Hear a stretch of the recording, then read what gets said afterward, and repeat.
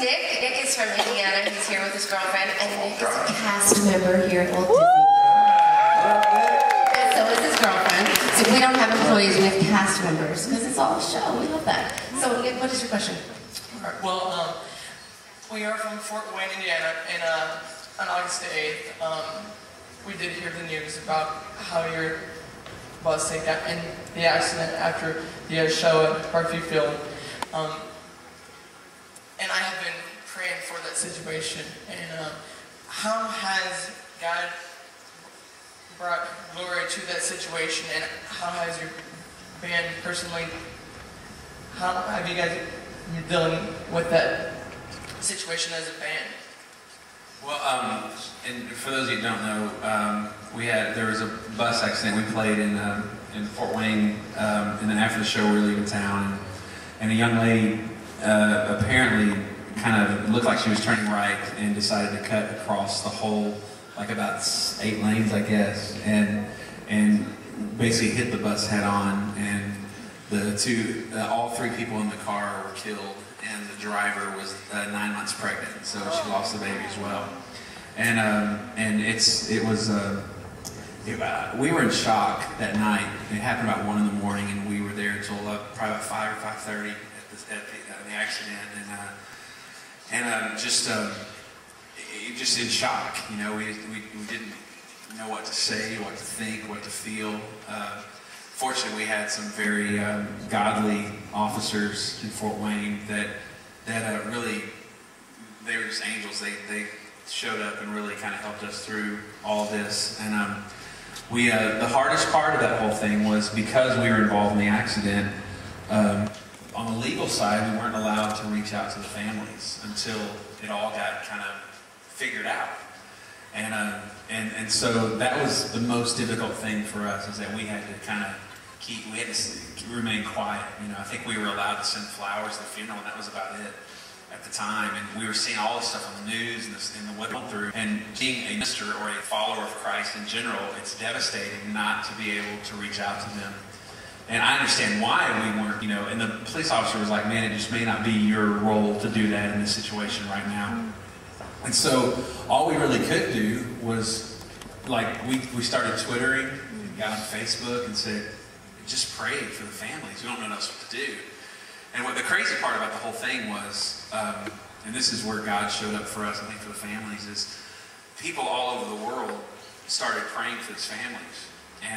And the response we got on Twitter and everything else, like the day after the accident, it was like the #1 most Googled thing, like it was us or this accident, like Michael Jackson, the day it happened. And people all over the place were praying for these families. We couldn't say any names, we couldn't say anything, just praying for the families. Some of the families were I guess poverty-stricken. They weren't very well off, is what they would say. And I think the thing that broke my heart and ministered to me in a big way was when we finally were able to reach out to one of the families. We spoke with the mom of the girl that was driving, and she said, you know, nothing's really gone our way in our life. And she goes, and she said, and all of a sudden, people all over the world have been praying for my daughter. And she goes, I figured we'd just go away and no one would ever know it. And all of a sudden, she became this really proud mom, that even though her daughter lost her life in this accident, that people knew who she was in Brazil and all over the place. They may not know her name, but they were praying for her.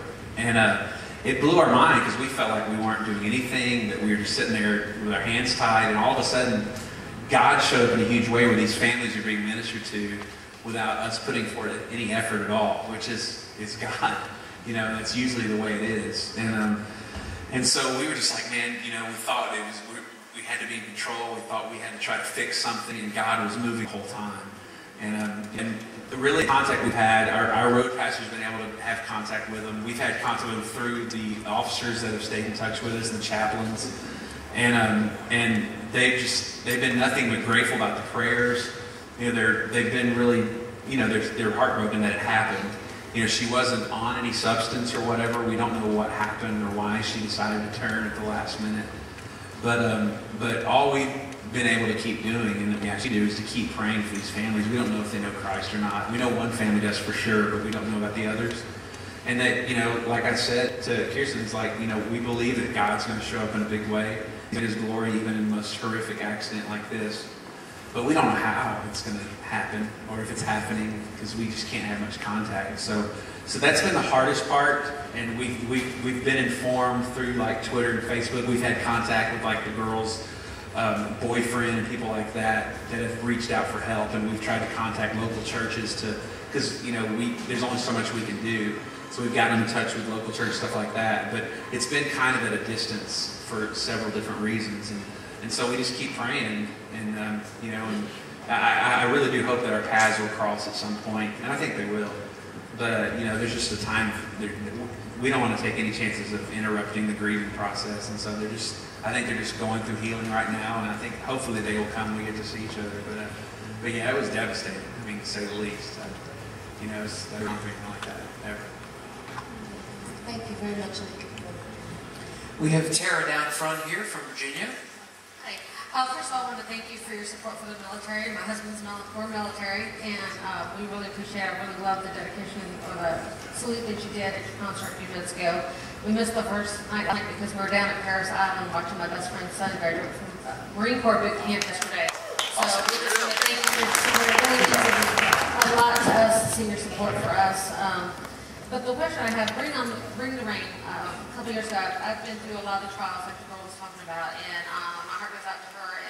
But that song, For to Heaven as My Ringtone, has come to mean a lot to me as I continue to go through some of these trials, especially medically. What was your inspiration behind that song? It was in 2004. We had it was a really long year. Like for my family personally, we talk about life before 04 and life after 04. And that whole year we had several people pass away. It was very close to us. My brother-in-law he was 19, January 4th of 04, after he left our house, wanting to help to get his life straightened out. Left our house to go home and fell asleep at the wheel and was killed that night. And then just several things. My son was diagnosed with diabetes that year at age of 2. Our little girl was 6 weeks premature, and it was kind of touch and go for a while. Just crazy stuff. Like, it just never would let up. And Bring the Rain was some people misunderstood and thought Bring the Rain was me saying bring it on, like I can handle it, and it's completely the opposite. It's more of a reminder that, man, there's got to be some kind of purpose in this, because it's not letting up. There's got to be a reason for this, because like I said before, God doesn't make mistakes. And so the whole idea was, you know, obviously God is not, He's not distancing Himself from me, and so it's obviously me. And so I think that there are seasons in our lives to where things take place that, Lord willing, will draw us closer to Him. And the scary thing is that, man, what if we actually start praying that way and say, God, if everything brings you glory, and I know there's going to be painful times in my life, if that's what is going to bring me closer to you, then let it rain. That's just and when we sang in the studio, our producer was like, are you sure you want to say that? Like, what if locusts show up or something? And I was like, well, I don't worship I'm not a superstitious person. I don't worship a superstitious God. And it's not like that. It's not, it's not like I'm going to say it and all these bad things are going to happen. It's just me saying, this is what I have to be. This is the person that God wants me to be. Is that no matter how bad my body aches, no matter what happens to my son, what happens to my brother-in-law, that the thing I thirst for most is Christ. And I'm not saying that's me all the time. It's not. It's certainly not. But that's what I keep. This song is just to remind myself that's where I'm supposed to be. And so that's where it came from. This is our last question. It's from Jason, who is from Inverness, Florida. Well, I got a little story that goes along with it. But I lost my brother in 2002 to a drunk driver. And just the other night, I was going on your MySpace and checking it out, and I heard Homesick. And I was wondering what inspired you to write that, and what are your emotions as you're singing that song? What's like inspires you the most about that song? Well, that song was written for my brother-in-law's funeral that was killed in the car accident. And it was never meant to go on the record, and it was actually my in-laws, his parents, that convinced us to put on the album and thought other people should hear it. And so we put it on the record, and I remember going on tour, literally right after the funeral, we started performing the song. And it was so emotional. It was just too soon. That we've never sang it since. We did that one tour and just was like, you know, the two things I don't want to happen. One is I don't want it to be too soon to where it just seems like I'm trying to, you know, sell CDs off this song. And the other thing is I don't want it to become so simple to sing and like it's no big deal, because what happened means more to me than just being able to sing a song every night. And so we just stopped singing it. We'll sing it again someday, but you know, it's just kind of hit too close to home. Thank you very much. Thank you. Well, guys, just want to say thank you for spending some time with us tonight, and just thank you for being so transparent, you know, allowing God to use you to give us such great songs for inspiration and hope, and you just see how important these songs are to so many people, so thank you so much. Yes.